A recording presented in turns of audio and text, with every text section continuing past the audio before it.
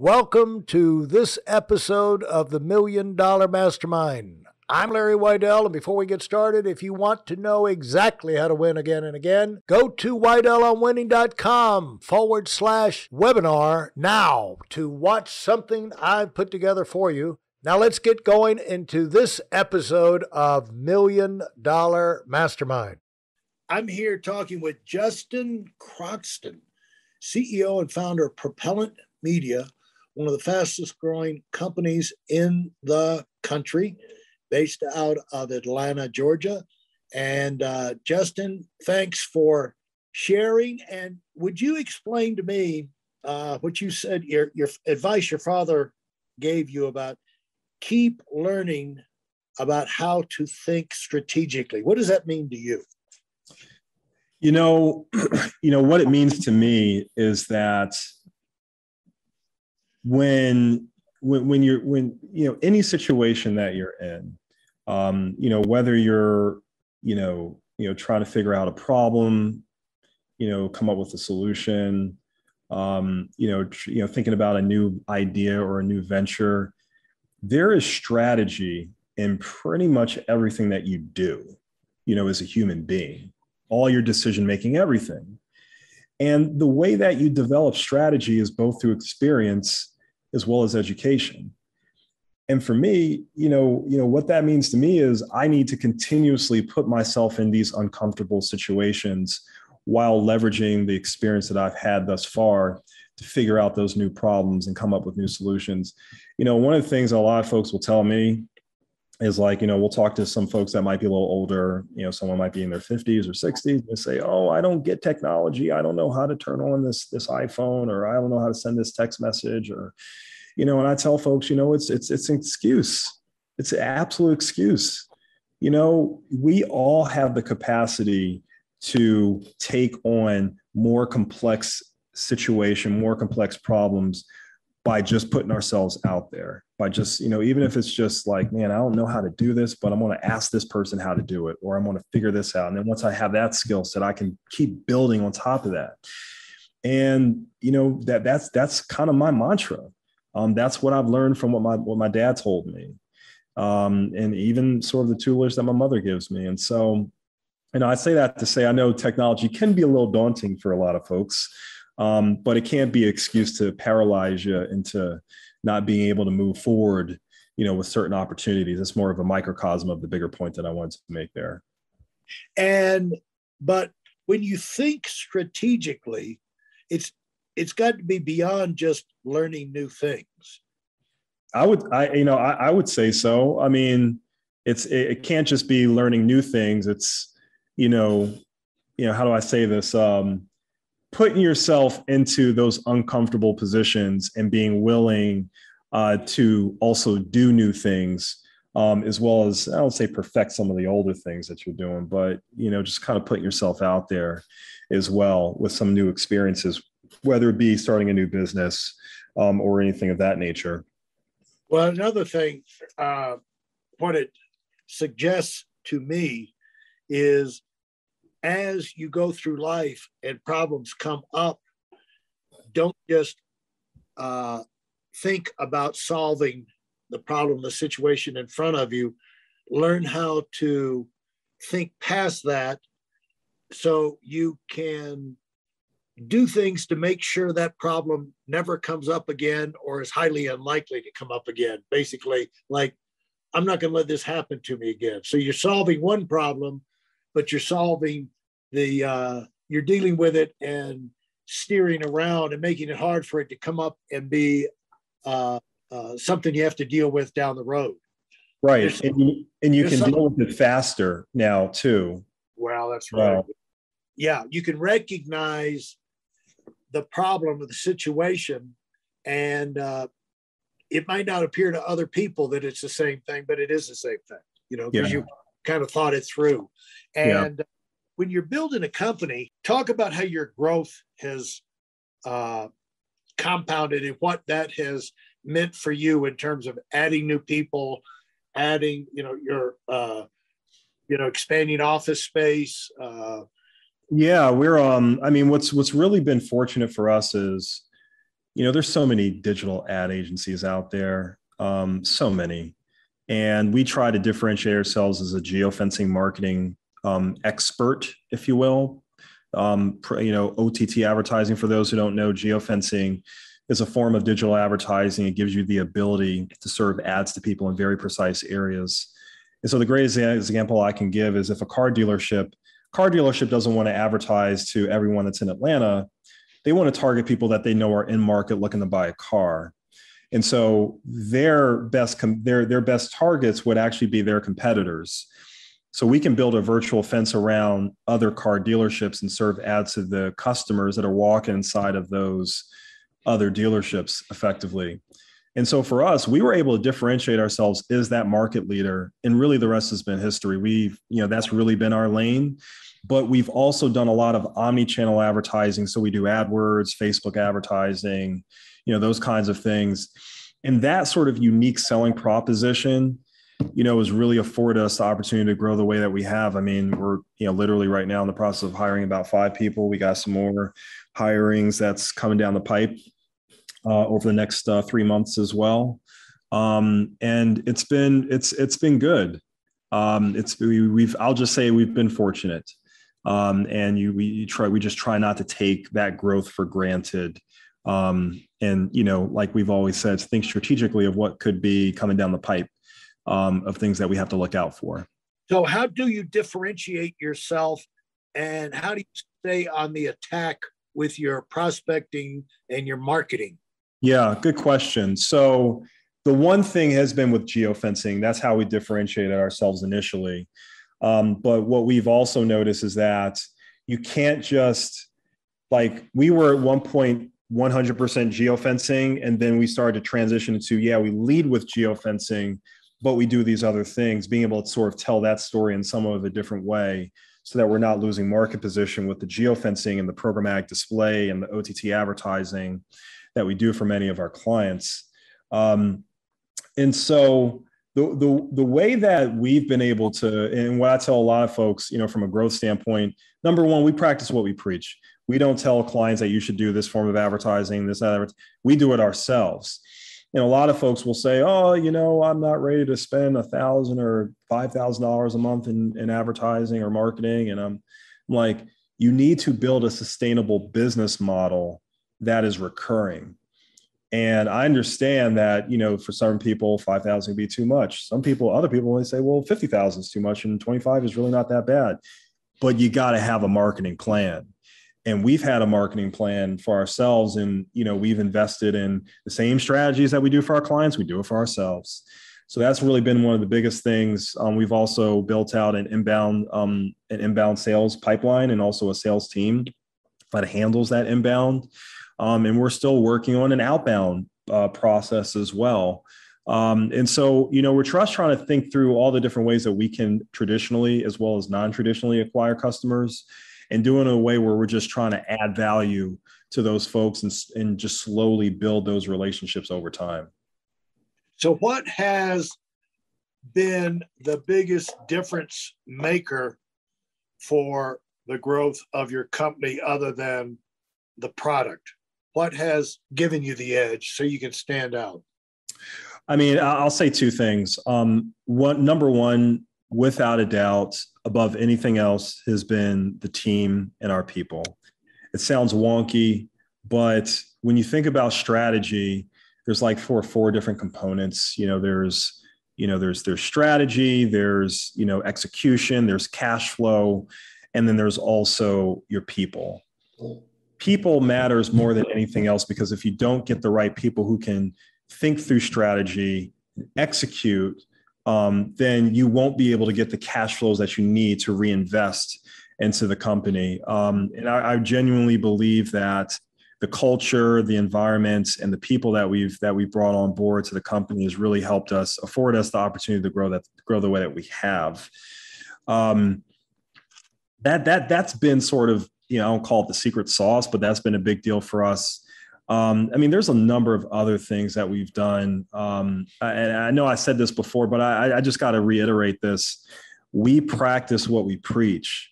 We do our own form of marketing for ourselves. For everyone that's out there, just to give you a stylized example, if you're listening, if you go to www.propellant.media, you will see it's a website that's not just solely built to say, hey, I'm a digital advertising company. Here are my services. Let me know if you want to have a conversation. The website itself is built as a tool to educate the market, as well as capture your contact information, send emails to you, educate you, provide many different touch points for you to actually engage with our internal team. I can't tell you how many clients, let alone other agencies, that just have a simple website, and it just makes it very difficult for people to actually want to engage with you. And so that's really been our secret sauce. And we also just try to educate the market as much as we can. And that's also afforded us the opportunity to be a thought leader in the work that we do. What is the biggest mistake people make in setting up their company website? You try and make it pretty, you try and make a good image, and you try and have some things where they build credibility with your background and things like that. You get the email capture type thing, offer a free handout or a book or and stuff like that, maybe. But how do you? And then some of them will have a blog. You have a blog. You have free information, and what for a business? What's important for them to do? Hey, listen, there's a lot of information online, but there aren't a lot of people who have actually done something. In my case, I've actually built a successful business that's accrued over $5 billion in assets under management and has done well even during trying times. Now, if you want to know exactly how I've done this, go to whitelmwinning.com/webinar now. I've compressed a decade of learning into 5 short weeks just for those of you who want to give yourself an incredible advantage and are tired of waiting and watching others move up. I think a lot of folks try to put up this corporate, it's 2 things. The first thing I'll just say, because it's top of mind, is try not to just build a website that's thin on content, meaning don't just say, this is my business, these are my services. Here's a light description of my services. Here's my contact information. Let me know if you have questions. When you go to our site, it does feel big. It feels long. There's a lot of content. It's very easy to get lost. And some people would even go as far as to say that it's so long that it's hurting our conversion rates. I would beg to differ. We probably get about 700 to 1,000 leads a month, give or take. And a lot of it is, you have to think about the complexity of your business. I mean, if it's e-commerce, people still want to learn about the product. They need to know, the background of the product, the images, the video of the product. People are still doing research. They're looking at their other competitors. So, building a well-organized site that has great information and gets a lot of those big questions answered is a big deal. And so for us, and I tell a lot of people, don't feel like adding more text and breaking it out so that it still looks compelling is a bad thing. You don't want like a 3,000 page landing page per se. I'm not suggesting that. But having more content is only going to benefit you from an SEO perspective, but is also going to benefit the customers who go to your site too, as long as it's organized in a way that tells a compelling story. That's the first thing. The second, a lot of folks try to be behind this corporate veil of their site. So they don't want to put their, videos, or they don't want to put more things that has video composed. I think it's a huge mistake. Ultimately people do business with people. They don't do business with websites. They don't do business with corporations. And so if you're able to, show more video, more individuals who can kind of tell that story of who you are and what you do. Like for us, at first I was nervous. I didn't want to put my own video or video of me on the site, but I said, screw it. You got to be able to, show that sense of personality, be personable with the folks who do go to your website. And if you do that, they're going to be way more compelled to do business with you versus someone where they just kind of read their site and, got some context on what they provide and, and that's about it. I tell you, just having video makes the biggest difference in the world. And I would totally suggest that to anyone that's out there. And what kind of videos? You've talked about the intro, basically introducing yourself, and I'm sure these are short clips because people have short attention spans, but introducing the people involved, talking about the services, are those kind of things? Yeah, and what I tell folks a good exercise is just think about like those frequently asked questions that people have. Yeah. I'll take, for example, the top 20 questions that someone may have. Like I have an ebook. We actually have an ebook on that, but I'll do a video and actually speak to it. We even have an explainer video on our site that's more graphic, but it's still a video. We have like an hour-long webinar that we did. We have like a ton of webinars, but we have one in particular that we use for a lot of our lead gen. And so give people options. Like you don't really always know what's going to convert, but it's a little bit between an art and a science. Test a few things out. And I think that's the last thing. You also want to test stuff because you just never know, but you got to do something. You got to have some video. And it can be short form. It can be just introducing yourself. It can be FAQs. If you do those things, it's going to break down that corporate veil and put someone in a position where, you know what, I kind of like what this guy is saying. I don't really know I don't feel like I built a connection with the other company, but at least I know who's behind this company. Let me reach out to them and see what they're about. You're going to win more times than not if you take that approach. And how did you figure this out? It kind of gets back to what I was saying about testing. You literally just have to keep testing. My mom always says scare money doesn't make money. And that holds true when it comes to taking risks, taking chances, and testing new things out. I didn't know that. I had a feeling, I had an idea that, an hour-long webinar would still be compelling to certain folks. But once I started getting, emails from people that, hey, I saw your webinar on geofencing. I was trying to learn about it. Didn't find it anywhere else, but this webinar was perfect. Now I know about it. I want to implement that for my car dealership. Can you let me know a little bit more about it? That kind of thing. Then, I kind of knew we were onto something. And then we doubled down and tripled down on that approach. We started doing more videos and, doing more ebooks and more video. But you only know that by testing it.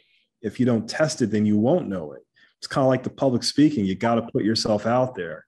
So I didn't know it, but I did know that there was an opportunity. And I also had a sense that, like people do business with people ultimately. And, that's sort of my mantra. And if you take that approach, hopefully we'll win more times than not. What excites you about your company and your role and your future right now? What is the things that's got you the most excited?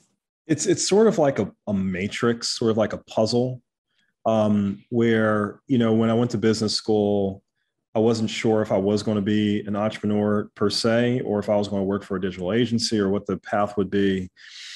But what excites me is that I get to leverage the MBA that I did get. And you don't have to have an MBA in order to be successful in any business, let alone digital advertising. But what excites me is I do get a chance to leverage all the skills that I gained on top of the soft skills with getting my MBA, and be able to think about all the different problems that we're solving at Propellant Media, both for clients as well as internally. Whether it be how do we improve cash flows, turnaround times for AR from, 65 days to 30 days to 15 days, those kinds of things, to how do you develop talent within your team if one or two people may not, have the same capacity for talent that someone else on your team may have. Like how do you grow and groom those individuals? To thinking about the growth that we've had in programmatic and geofencing, but then solving for how to grow quickly in other areas and what that could look like, and how to develop or build out an outbound sales function. Like I'm decent at sales, but I don't know the process and the path. So we hired a company, but we're partnering on how to build that out successfully. And so for us, it's really been thinking through, all those, not having the answer for everything, but knowing that the new things that we're testing and that we're doing is actually making a difference. Like we're seeing our revenues grow every single year. We made the Inc. 5000 last year, just made it this year again. And, it's material, material impact. And just knowing that I'm never working on the same thing every single day, it's something that's different. I'm constantly learning, is very gratifying. If you enjoyed what you've heard and are dead serious about finding out for yourself exactly how this works in the real world, I've taken the most valuable business lessons I've learned over 40 years and put them into something for you to watch. Go to whiteelementary.com/webinar now in order to move up as fast as possible. I'm Larry Weidel, and I run the $1 Million Mastermind. Go, go, go.